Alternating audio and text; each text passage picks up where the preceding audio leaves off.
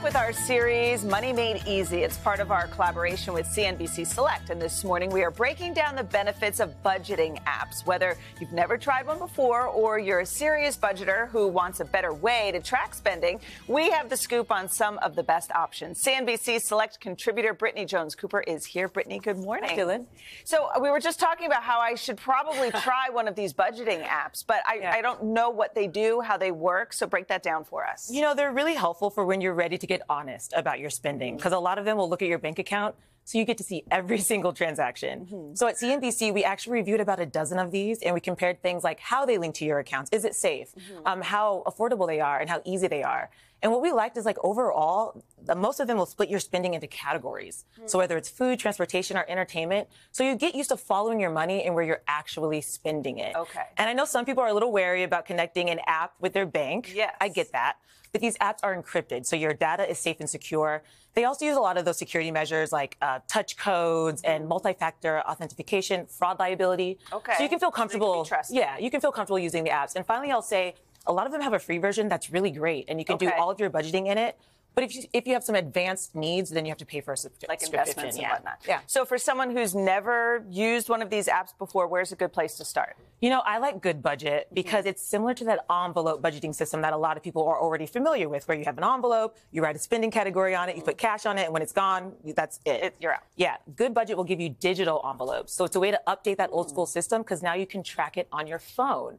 The thing about Goodbudget, it's not going to connect to your bank automatically. So then you have to manually add your transactions. Okay. And then if you want to have more than 20 envelopes, then you have to pay for that plus version, which is going to be about $8 a month. Okay. So it's a good starter. It's a good way to, I think, dip a toe in. Okay. Yeah. Great. So, Brittany, what if you tend to maybe overspend on dinners or going on vacation or something like that? What kind of apps do you like for that? Well, you know, first I want to say the word overspender has such a negative connotation. We all do it. We are all guilty If of you're it. an aggressive spender. Yeah, but I think at some point we all have to learn to rein it in. So Pocket Guard is really good for that because they help you check in. So they're going to send users notifications when you hit 50% of your budget, when you hit 75% of your budget, and then when you go over your budget. So you're a little more accountable, right?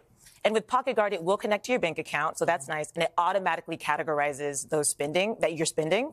And also it lets you set one financial goal. But if you want to do more than that, maybe set multiple financial goals or check your cash flow, you have to pay for the subscription, which is about less than $75 a year. Now, what do you like to help save money? An app that helps you save money. I know everybody wants to save money. There's one called You Need a Budget, or YNAB. YNAB for short. And this one is great because on their website, they claim that the average user can save up to $600 in the first 2 months and up to $6,000 in the first year.